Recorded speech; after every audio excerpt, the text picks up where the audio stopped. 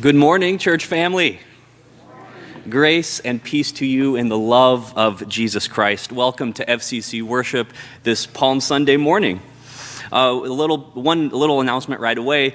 As you can see, the screens aren't on. We're having some technical difficulties. Use that traditional phrase, right?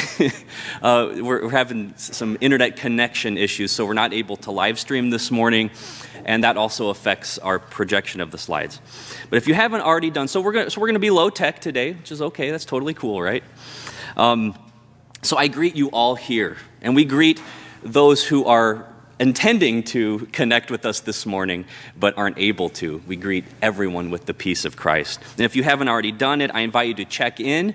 If you have a data plan and don't need to connect to our internet this morning, I'll let people know why being a part of FCC is important to you, why being a part of this church family is beneficial to you in your life. Just a couple of announcements. As you can see, the yellow ropes are no longer here in the sanctuary. They just kept falling off or getting taken off during the service. So we'll continue to take our precautions with wearing masks, of course, and doing our own social distancing. Just be mindful of where you are and use the balcony, of course. Hey, everyone up there. Use the balcony up there if you're able to do so that we can seat ourselves a safe distance. Please check the weekly e-blast and Facebook and the website for upcoming activities and events. We do have a special announcement that Wendy Breitmeyer wants to make, so you can come forward to do that now, Wendy.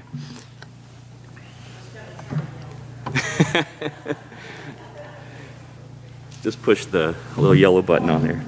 Go ahead and push the yellow button on there, Wendy. It's on pause right now. Push the little button. It's okay. You might be allowed to.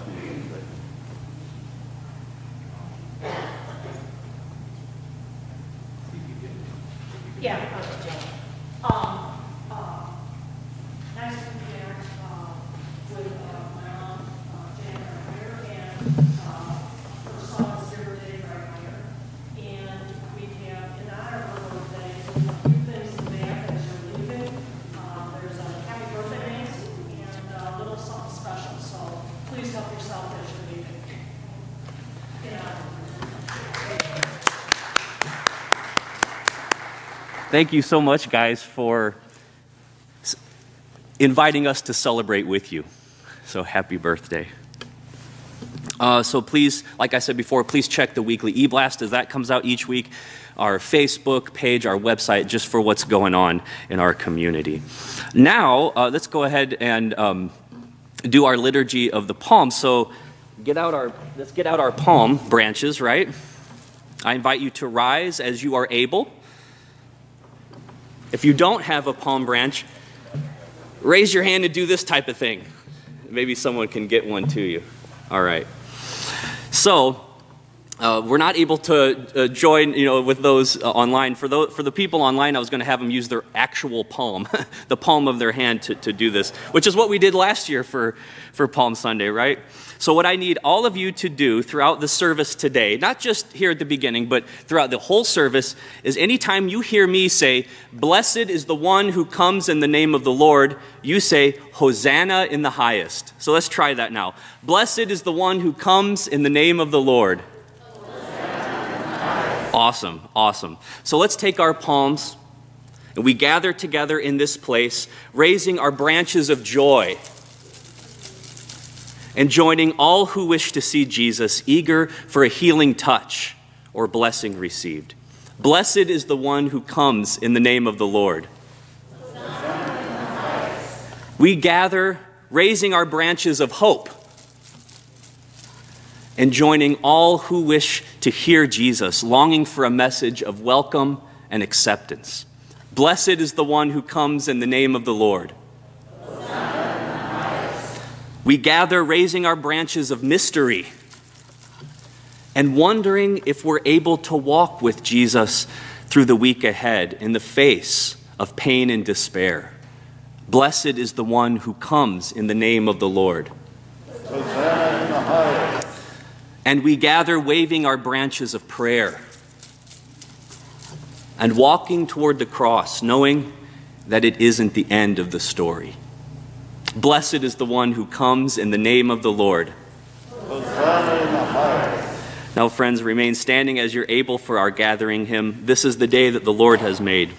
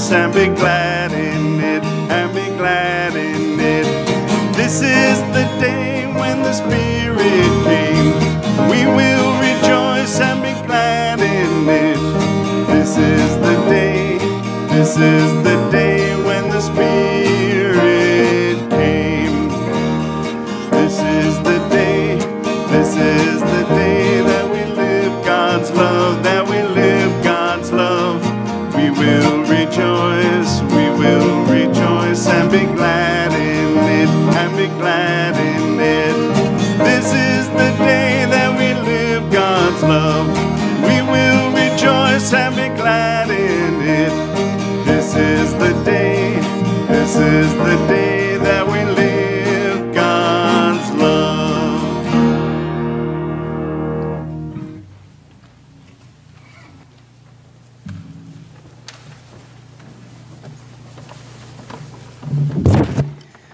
This morning's gathering prayer: come, Holy One, come through the streets, come into the house, come to find a space beside us at the table. Speak to us with wisdom greater than ours, with love deeper than ours, with change wider than ours. Fill us with your Spirit so that we are lovingly guided into greater avenues for growth. Through Christ's peace we pray. Amen. Yes, please be seated. And at this time, I want to invite all my younger friends to come forward for our kids' message. Blessed is the one who comes in the name of the Lord.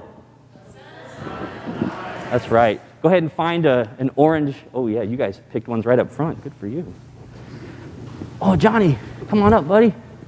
There we go. How you guys doing today? Pretty good? Thumbs up good? Good? All right. Awesome. Me too. Today, I wanted to ask you a question about being helpful. Do you guys help out your parents or grandparents or friends? Or who? Do you guys help out? Who do you help out? You help out your grandfather. How do you help him out? By giving him a Band-Aid. That's very helpful. That's very helpful. They're laughing because they know. They know what that's like. They do. Anyone else? Did you guys help out around the house? Do you help mom and dad at all? Do you clean up your room sometimes? Sometimes. Yeah. Well, when you do what they ask you to do, that's helping them out a lot. You guys do that sometimes? Yeah. Awesome. And why do we help out? Does anyone know why we help out? Is it just because we're told to? Sometimes. Sometimes we help out because we're told we need to help out, right? But we also help out because it's the right thing to do, because it's nice. It's nice to help people, right? Yeah. That reminds me of our story today, because our story today, in it, a lot of people help Jesus. Yeah, we usually think of Jesus as the one who does all the helping, right? Well, sometimes people help Jesus out too. You guys remember the story at all about Jesus riding a donkey into Jerusalem? People put all their coats and their cloaks and their branches down on the road so that, they could cheer him on. Well, those people, they were helping Jesus out by cheering him on. Before they made that journey, Jesus told his disciples to go into a little town and to get a donkey for him to ride on. So they were helping him out. And then the person's donkey, who it was, who let Jesus borrow it, he was helping out as well, right? So lots of people were helping Jesus out. Now, do you guys think that we can help Jesus out today? Yeah? You think so? I do too. I think we can for sure. What are some ways that you guys can think of to help Jesus out today? Can you think of any ways? When we help other people, are we helping Jesus? Yes, that's right. When we help other people, we're helping Jesus. Because Jesus wants to help people, right? When we tell the truth, when we, stand up for what's right, when we help other people, when we're doing those things, we're living like Jesus. And when we do that, we're helping him out. And that's the good news for today, guys. All right, so let's do a repeat after me prayer, okay? So let's get our prayer stance on. Remember how we learned the pretzel thing like this? Remember that? Should we pray like that today? Should we? Okay, let's do that. Let's pray this way. This was a pretzel prayer we learned last month in Family Sunday School, right? Because this was how kids used to pray a long time ago, and that's where the shape of the pretzel came from, right? So let's go ahead and do a repeat after me prayer. Dear God, thank you for Jesus, who invites us to help him so good things can happen. In Jesus' name we pray. Amen. Yay, God! All right, guys. You can go sit down. I'll talk to you later.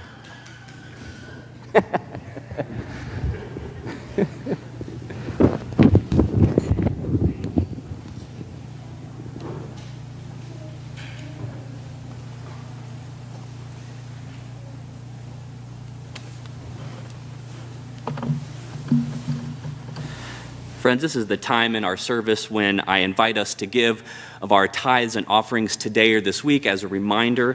For those people who are, they're not live streaming today, but who aren't here today, they can always send their gifts in. For those of you here today, please put your gift in the offering plate before you leave on the way out. May the good that God has given us, may we use that and give it forth for a common blessing for all. Thanks be to God.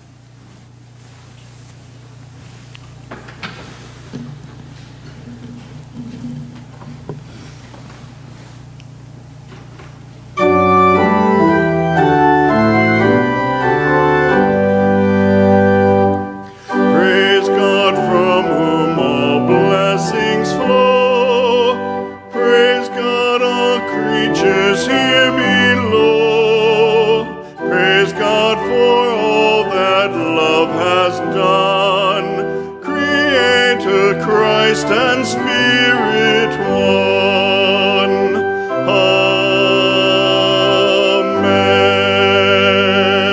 Amen. Blessed is the one who comes in the name of the Lord. All right, keeping you on your toes, right? Please join with me silently while I affirm a dedication for today's offering. God bless these gifts, the givers and the receivers, so that the world may know your love and life even more fully. In the presence of Christ we pray. Amen. You may be seated.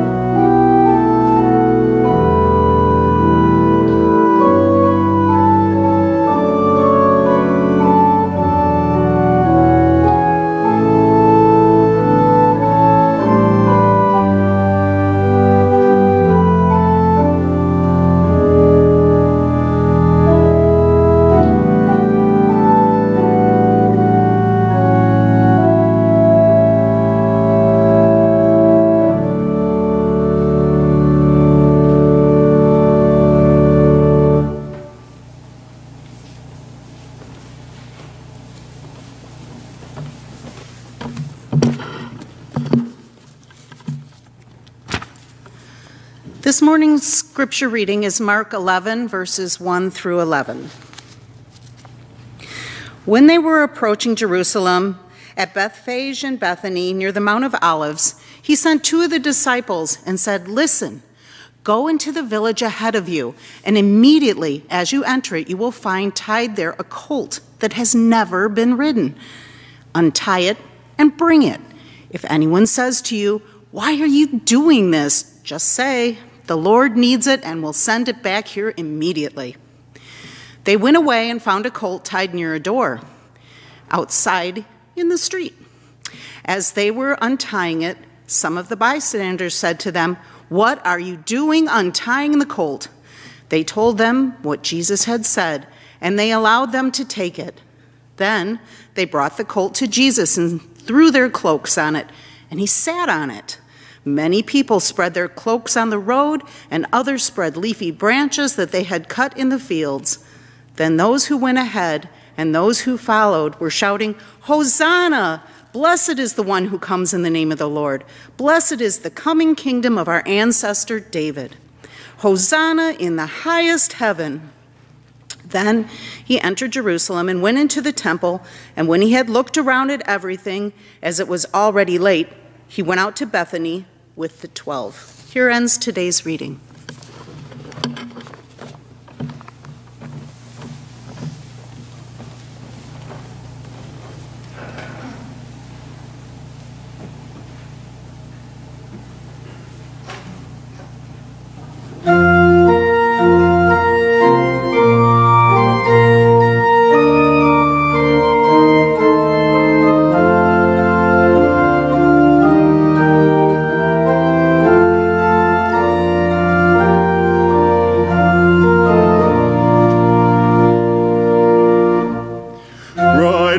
Ride on in majesty, O Christ, with brave humility. On lowly colt your road pursue, as palms and cloaks are spread for you. Ride on in majesty, as crowds of people come to see, and shout hosannas, lifting high their praise for one about to die. Ride on in majesty, ride on in humble dignity. Behold the ones you came to save from senseless life and endless grave. Ride on in majesty, for you have set your people free, and we, remembering all your pain, now meet again to hail your reign.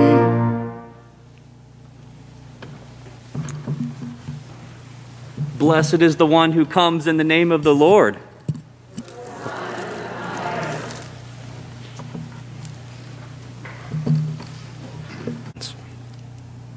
Well, why don't we go ahead and take this to God in prayer?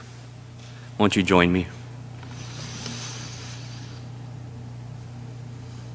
Father, Mother, God, we give thanks for your presence. We give thanks for our faith and for our church and all the different ways that we have experienced the support of church this past year. We pray for our congregation and all congregations of all faiths as they begin considering reopening. Whenever we each decide to return, may we come together and continue to join together and gather with confidence and strength, ready to continue our worship and our ministry into the future. We give thanks for the leaders in our church who have stepped up to help out in these tougher moments.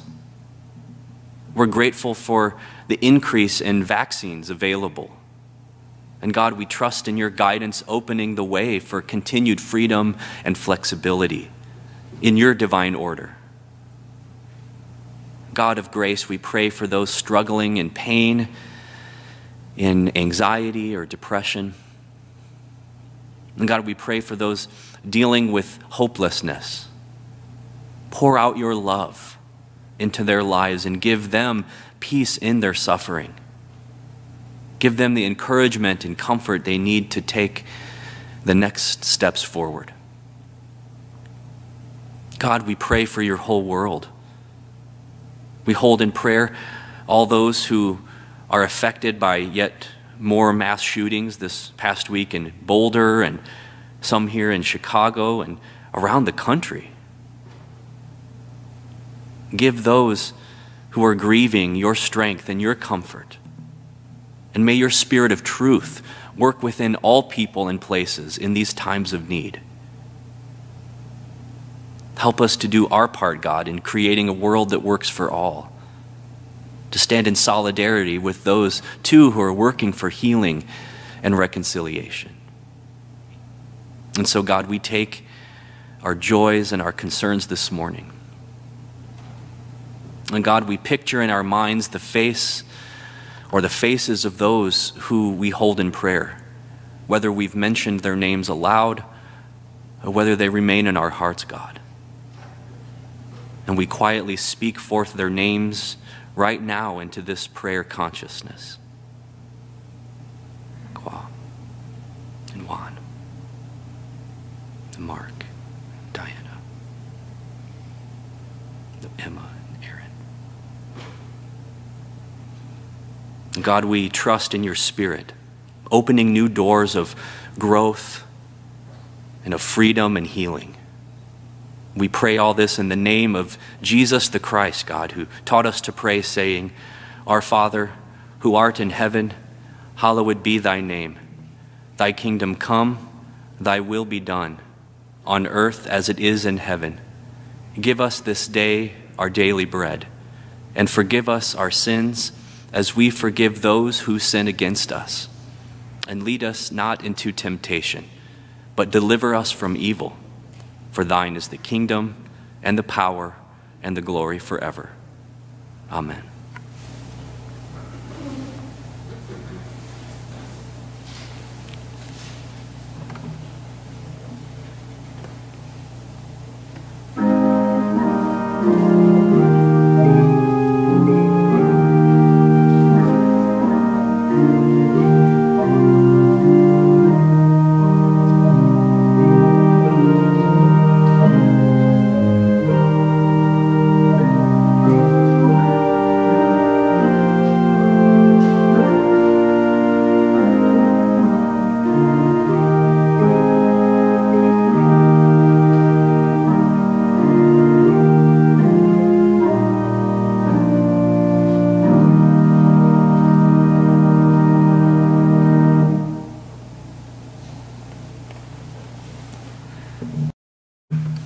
Blessed is the one who comes in the name of the Lord.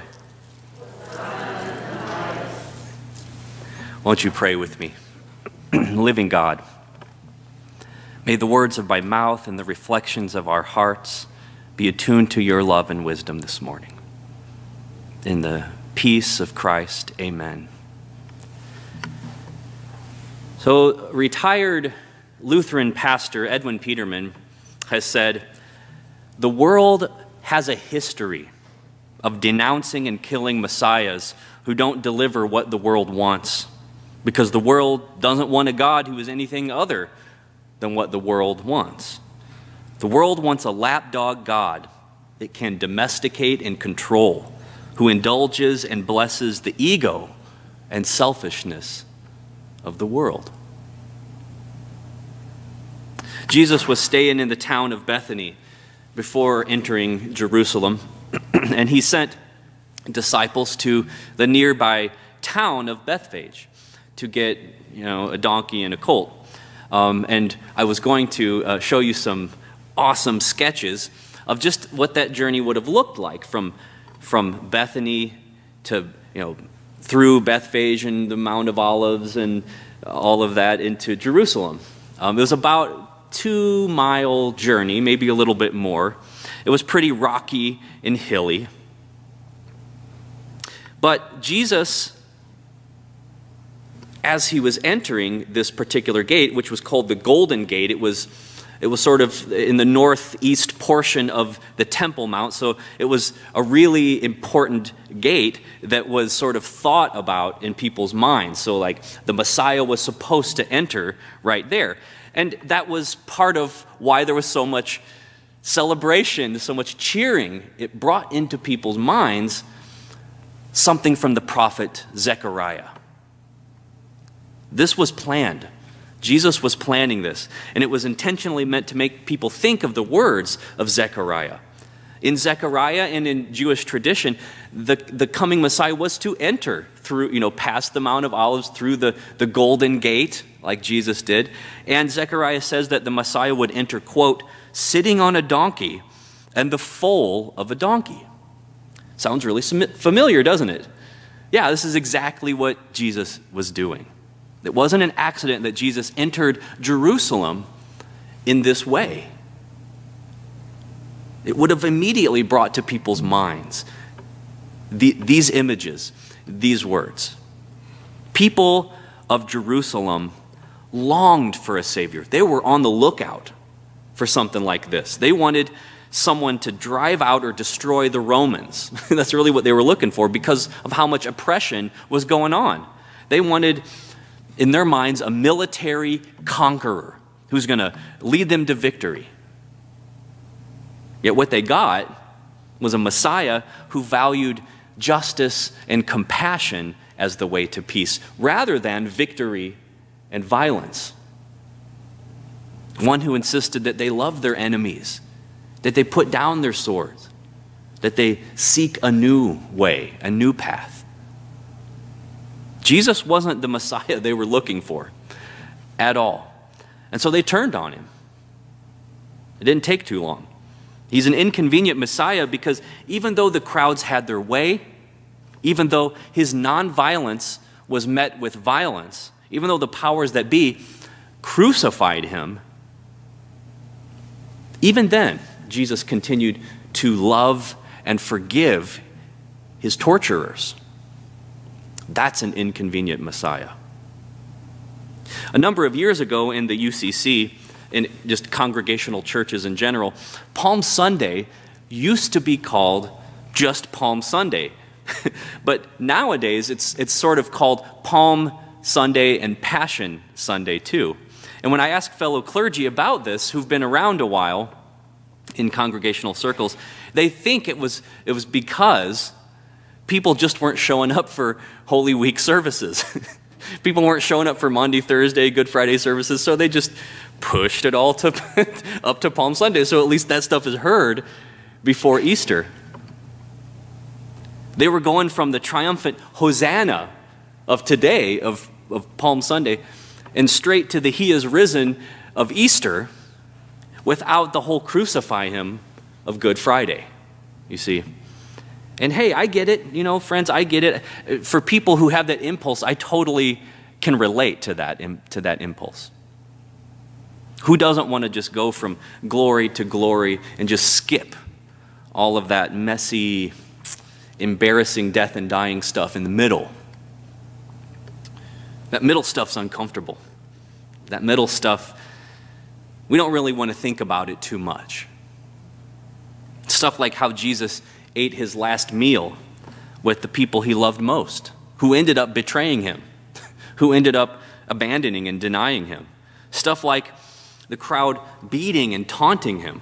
Stuff like the crown of thorns and the heavy cross of judgment and humiliation. That's the kind of stuff we want to just rush past real quick, you know. So we just go from the triumphal palms of Palm Sunday to the lilies of Easter. It'd be great. We don't have to deal with all that embarrassing stuff. So we don't have to feel bad for Jesus or bad about ourselves. And that's the issue with the cross. As I was reflecting on it this past week, that's really the issue that I've been finding, you know. It feels either senseless or condemning, often both. Crucifixion had a long history in the ancient Near Eastern world. I mean, we have court records and artwork depicting crucifixion as early as the 7th century BCE, like what used to be called BC, right? With the Assyrian Empire, then with Alexander the Great. I mean, we have really good evidence that he crucified some 2,000 captives after the siege of Tyre. And so the Romans simply adopted the practice for themselves. Actually, I would even venture to say that they perfected it. Crucifixion was a demonstrative act. It was an execution. It was a capital punishment reserved for traitors, for violent criminals, rebellious criminals, and uprisings, peasant uprisings, people coming together trying to revolt against Rome. You crucify them. That's what you do if you're Rome. I mean, Rome didn't care, a couple hundred over here, a couple thousand over there. They didn't care. They would line the roads like mile markers with people dying on crosses. It was like a billboard advertisement for them. That's how they saw it in their mind. And it actually came out of the defense fund. This was a way to defend the empire. Don't do what this person on the cross did. Otherwise, you might find yourself in similar circumstances. So it was pretty effective in that way. Death by crucifixion was not something that people wanted to endure. It was slow, it was excruciating, it was humiliating. That was even the worst part of it all. No proper burial, no funeral rites, no dignity. The whole purpose really was to reduce you to a non-person. That was the idea. It was designed to be that way. It was to prevent resistance to the empire, to Rome. So the most historically verifiable fact that we know about Jesus' life is this event, is the crucifixion. So the cross is there, even if there are some of us who would like to just sort of ignore it. But it's important that we wrestle with it this week. There's a whole strain of theological thinking in Christianity which teaches that the cross is all about how God had to send, his son, the only one, to suffer and die a horrible death because I'm so bad. And so are you all, right? If someone has to pay for my badness. So being a Christian means feeling bad enough about all of this that you would then try a lot harder to not be so bad, to be good or better. Now, from my viewpoint as a pastor, as a theologian, I'm just not sure which is worse about this kind of theology. It turns God into being like, a divine child abuser or, a loan shark demanding his pound of flesh. And I don't know about you guys, but I don't see the cross that way, and I certainly don't experience God that way. I think this kind of theology happens when we think that the cross is all about us, that it's all about us and not about God, about who God is in God's very identity and nature as love itself. When we think the cross is just about us, the view of God that gets put out there is a God sort of standing up in heaven, arms crossed like this, right? Maybe wagging the finger, shaking the head, tut-tutting, that kind of thing. Looking down and judging and shaming. And judging us by punishing Jesus. It's so grounded in guilt. It's so grounded in fear and shame. But the thing is, friends, when it comes to Holy Week, God isn't standing above the cross. God is hanging on the cross. The good news is that there's a way to experience the nature of God, and it's to look at humanity and divinity through the very life of Jesus. Jesus is God's self-revelation for us. It's like Jesus' life is God saying, look, this is what I look like. This is what I look like as I show up in a human life. This is how I want to be known. Listen to Jesus. Watch him. Follow him so you can really know what I'm like. We best experience who God is and how God chose to reveal God's self in a humble peasant cradle and on a Roman cross. The cross isn't some kind of steely-eyed legal transaction that is made to pay our debt. On the cross, we witness God. The cross reveals something important about who God is and what God is all about. It shows us that God's present in every single part of our lives, not just in the hunky-dory stuff, not just when it's sunshine and rainbows.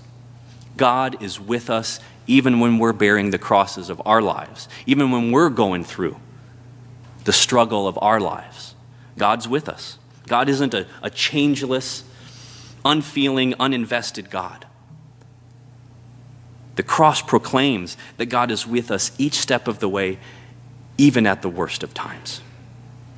Jesus' entrance into Jerusalem that we recognize and lift up today, his entrance on a humble donkey, not a warrior horse, by the way, could have, chose something different.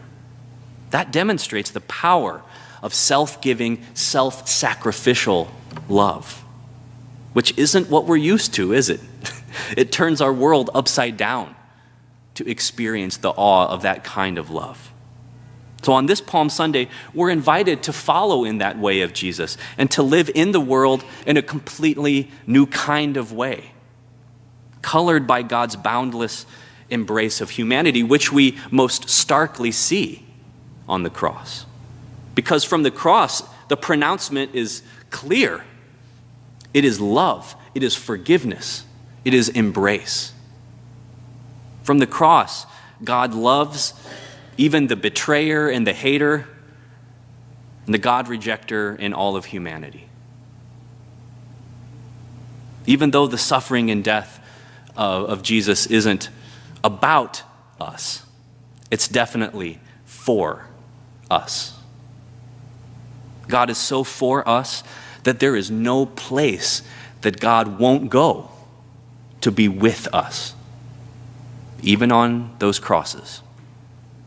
So let's not skip the cross, because even though it's uncomfortable,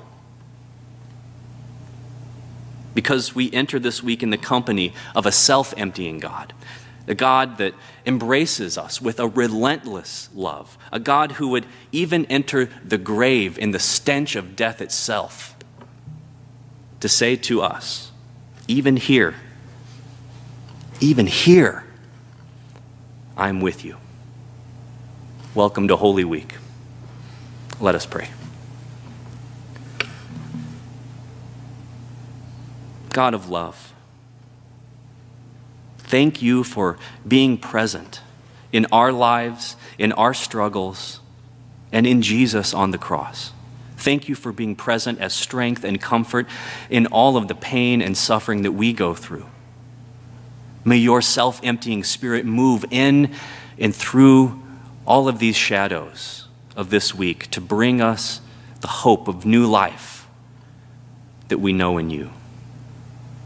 In the name of your presence beyond us and among us and within us, we pray. Amen.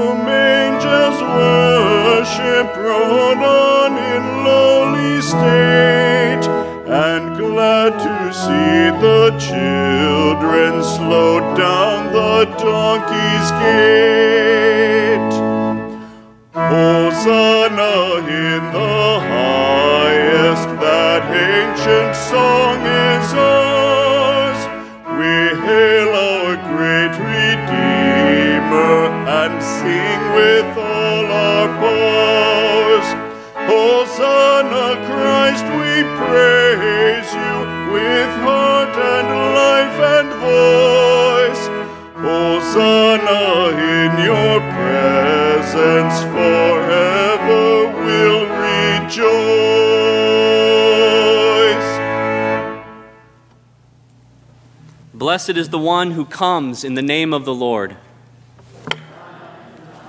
Indeed, may the love and the justice of God be with us this Holy Week as we walk this path towards Easter. So let's go forth today and this week, knowing that God's with us each and every step of the journey. And so it is. Amen. Let us go forth now as the body of Christ to share the peace of Christ. Grace and peace to you.